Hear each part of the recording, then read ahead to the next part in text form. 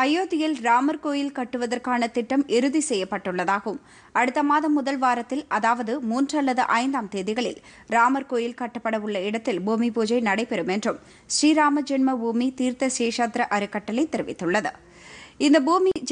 இந்த பூமி பூஜையில் பங்கேற்க வருமாறு பிரதமர் நரேந்திர மோடிக்கு அழைப்பு விடுவது என அறக்கட்டளை முடிவு செய்துள்ளது.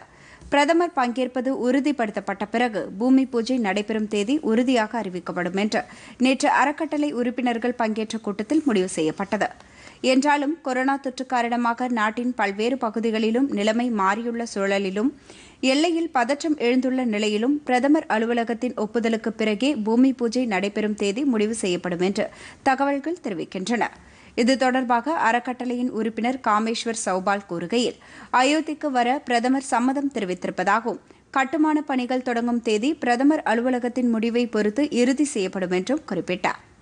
மிகப்பெரிய அளவிலான ராமர் கோவிலின் வடிவமைப்பில் லேசான மாற்றம் செய்யப்பட்டுள்ளதாக கூறிய அவர், கோயிலின் உயரம் 161 அடியாக இருக்கும் என்றும் அவர் குறிப்பிட்டார். இந்த கோயிலில் சுமார் 3½ ஆண்டுகளில் கட்டி முடிக்கப்படும் என்று அறக்கட்டளையின் செயலாளர் சம்பத் ராய் தெரிவித்தார்.